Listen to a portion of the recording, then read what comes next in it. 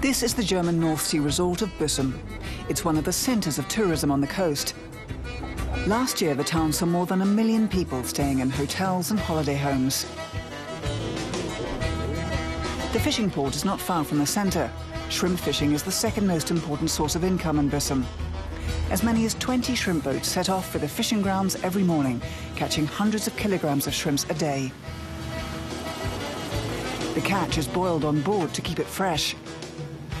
The shrimp season lasts most of the year, and a shrimp can be as long as 9 centimeters.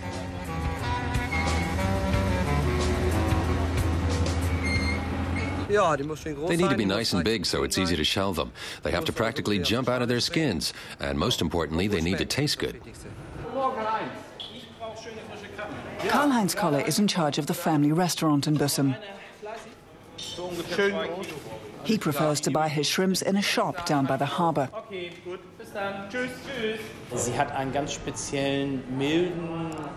This one has a special mild shrimp taste. I don't know any shrimps, prawns or crabs which can match the shrimps in Büsum.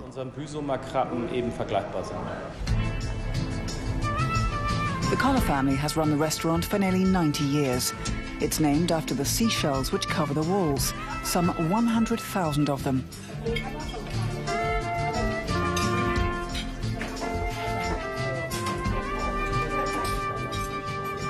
The menu focuses on regional specialities, different varieties of fish and shrimps. The Kolle family claims to have invented shrimp soup.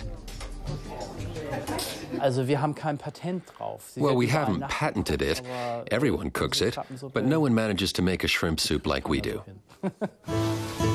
Karl-Heinz Kolle prepares a different speciality for us, cabbage leaves with a salmon and shrimp stuffing. The ingredients: cabbage, salmon fillet, eggs, dill, onions, and fresh shrimps. Erika Kolle is in charge of peeling the shrimps. She's Karl-Heinz's mother. In the meantime, Karl-Heinz chops the salmon and purees it with onions and an egg. Then he adds the shrimps. You could take the local shrimps or prawns if you're making this in a different country. The mixture is stuffed into the blanched cabbage leaves. Let's add a few onions. He adds fish stock to the wraps before baking them in the oven at 130 degrees Celsius.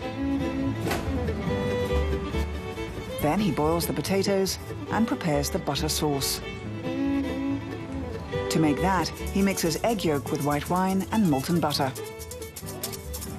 Now we can add a little salt, maybe a bit more, because the egg and the fat have quite a strong taste.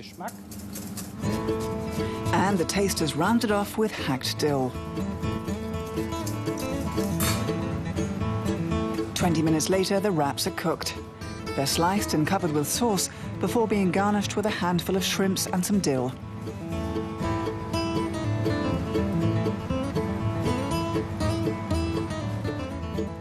The potatoes are served on the side.